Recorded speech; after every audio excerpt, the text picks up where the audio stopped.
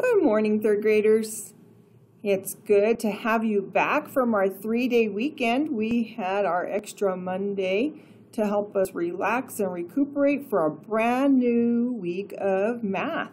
So let's take a look at our problems for our DMA. Normally we would have day 1 on Monday, but today, Tuesday, we're going to do day 1 for week 17. So again, we're on week 17. And we are going to be doing day 1. So let's take a look at our first set of problems or equations. We have our factor, which is 50, our factor, which is 3, and our product. We are looking for the product or the total amount together. So if I had 3 groups of 50, remember I can use the order property to help me. What would be easier? Is it going to be easier to add 3 groups of 50 or 50 groups of 3? That's a lot of 3s. So let's take a look at adding 3 groups of 50.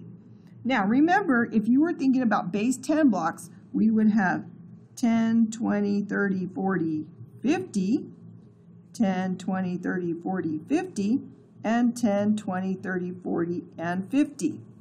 So 50 is like counting by 5s. I'd have 5, 10, 15. Well, in this case, I have 50 and 50, which is 100, and then another 50 would be 150. So we're counting or adding 50 each time, and just like counting by 5s, 5, 10, 15, we have 50, 100, 150. Okay, let's take a look at 60 groups of 4 or 4 groups of 60. Again, doesn't matter which one. When we add 4 groups of 60 or 60 groups of 4, it should add up to the same amount, which would be our product. So we have 60 plus 60 plus 60 plus 60. So if you remember, 6 plus 6 is 12. Well, 60 and 60 is just 6 tens and 6 tens, which is 12 tens. And 12 tens is the same as 120. So these 2 groups of 60 are 120, and these 2 groups of 60 are also going to be 120. And 100 and 100 is 200, and 20 and 20 is going to be, if you said 40, you'd be correct. So we have 240 when we add 4 groups of 60. And finally, we have 4 groups of 50. Now we could use what we just learned up here from our 3 groups of 50. We learned that that's 150. If we just add 1 more group of 50, now we have our 4 groups of 50. And if I add another 50, remember 50 and 50 is going to make a new 100. And then we have our 100 here. So we're regrouping that 100 to the hundreds place. So think of it like this. We have 5 tens and 5 tens. 10 tens is a new 100 in that hundreds place. Right there. That's a new 100. So that tells us we have 2 hundreds. All right, let's take a look at our word problem. It says there are 8 girls in Katie's Girl Scout troop. So these are our groups, and it says each girl decorated 3 gingerbread men.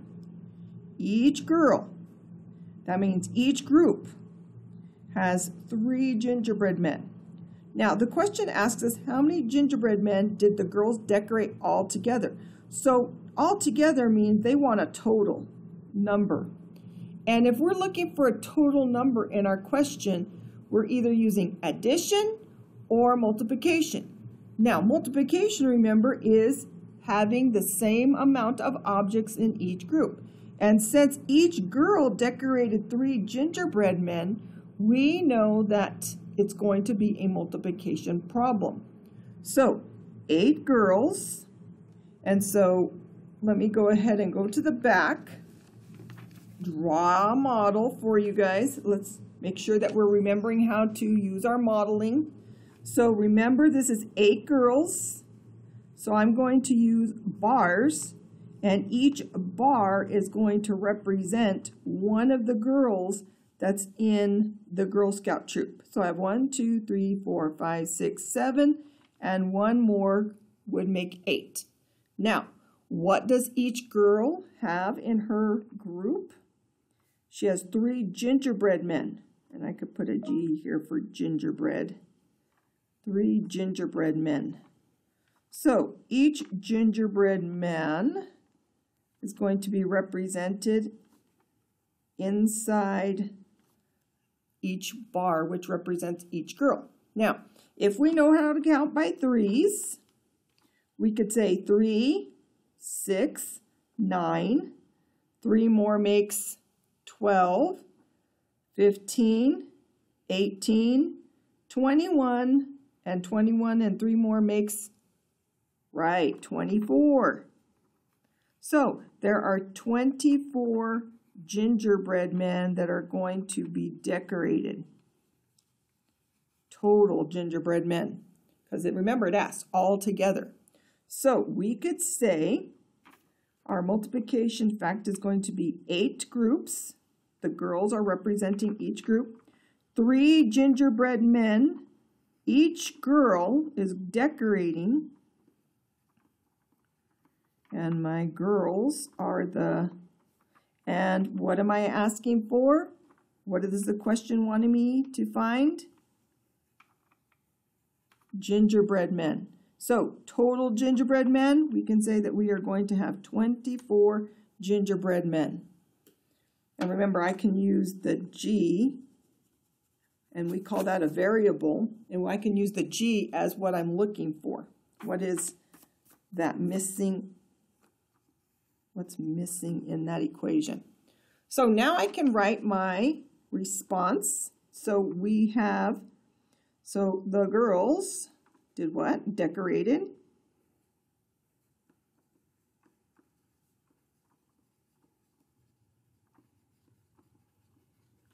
"24 gingerbread men."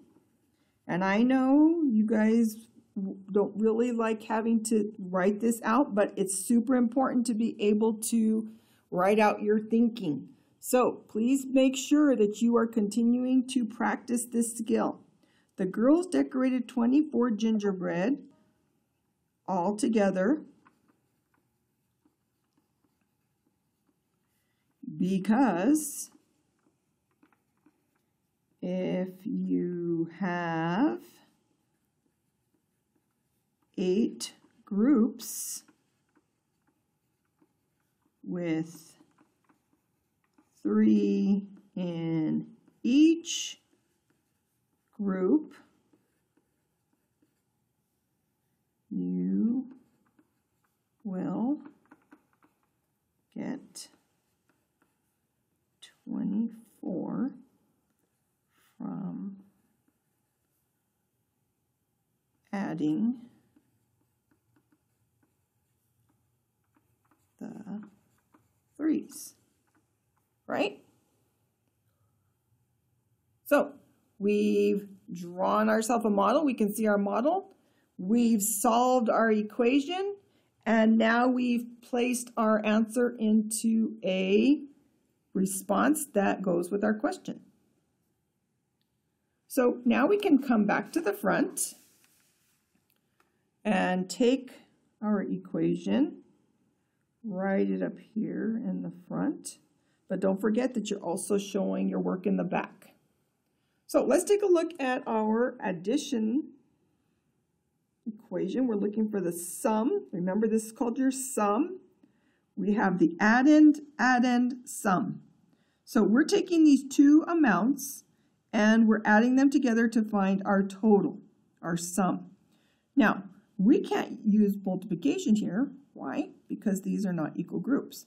However, if I were to say 436 plus 436, that would be two groups of 436. But we can't use multiplication, so let's just take a look at our addition sentence, and we can say that there might be an easier way to kind of solve this. This is very close to 300. How far away from 300? Is just 4 more. So since we're combining these amounts, I could take from my 436, I could add 4 here to 296 and make this an even 300. Now, if I take 4 from this 6, that's going to have me left with 432. But remember, I'm combining these to find a total. So remember, it doesn't matter the order in which you're adding, you're still combining the same amount, whether you take it from here and add it here, it's still included in this number when you put it together. So you can't do that with subtraction, but you can do it with addition. So if I take this 400 plus 300, that's 700.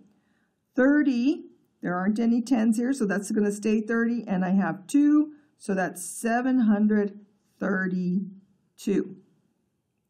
Now, if I were to do the same thing and add, I would still, if you notice, I would still get 732. So 30 and 90, well, this is 10 more away from 100. So if I take 10 from here and add it here, that'd be 100. This would be 20. Now I have 120. We see that we're regrouping this 100 here in the hundreds place. And we have 6 and 6. And 6 and 6 makes a new 10, making it 12. I add these together, and you'll notice I still get a sum of 732. Again, if I use my algorithm, it should not matter. 6 plus 6 is 12. I carry the 10 to the tens place. 90 and one more 10 makes 100. So that 100 is going to go here, and there's 30 left within that, so I add that into the tens place also. So that's 13 tens. I carry that new 100 there to the hundreds place. 400 plus 100 is 500 plus 2 more hundreds is 700. 732. Lots of different ways to take a look at this. But again, same idea. We have a missing divisor here, guys. And when you have a missing divisor, we can add groups of 8 to 48 until we get to 48, because we know our total is going to be 48.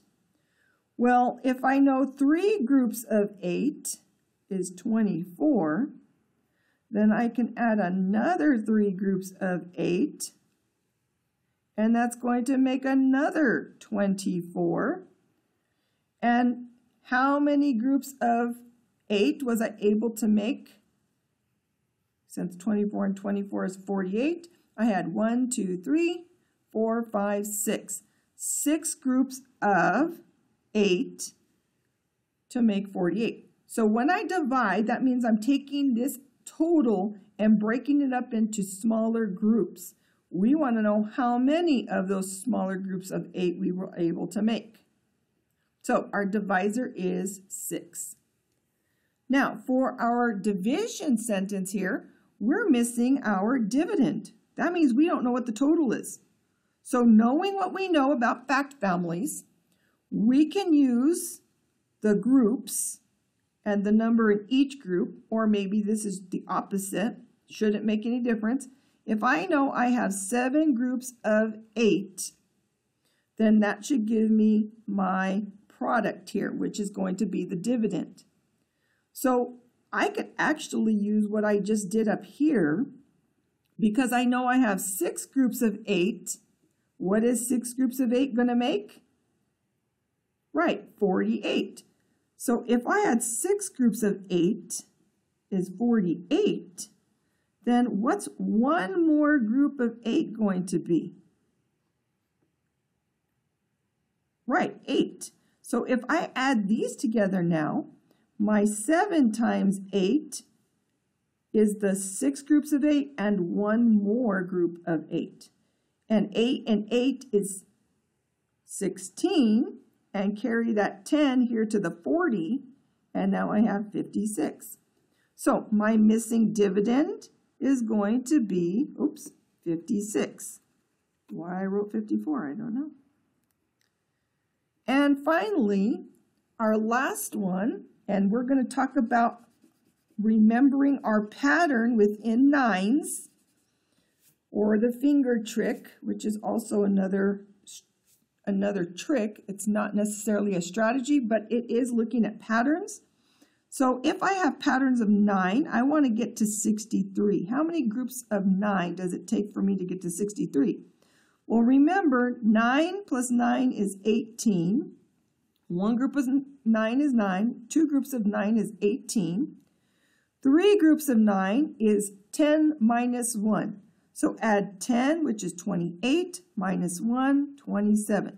Now, you'll start to see this pattern of one more 10 here, but one less 1 here. If everybody understood me correctly, I'm going to have another 10 here, but one less 1 here, which means that's that pattern of 10 minus 1, which is making that 9. So add 10, subtract 1, now I'm at 36. Add 10, subtract 1, now I'm at 45. Add 10, subtract 1, now I'm at 54. Add 10, subtract 1, now I'm at 63. Now, how many groups of 9 did I add in this pattern? 1, 2, 3, 4, 5, 6, and finally 7. Now, if I were to continue this pattern, it would be, we're looking at add 10, subtract 1, but you'll also notice in this pattern that your 10s are increasing while your 1s are decreasing by 1. So let me repeat that one more time.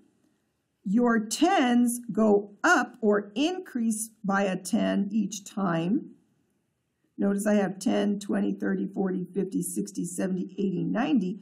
But here in your 1s place, it goes down by 1. So 9, 8, 7, 6, 5, 4, 3, 2, 1, and back to 0.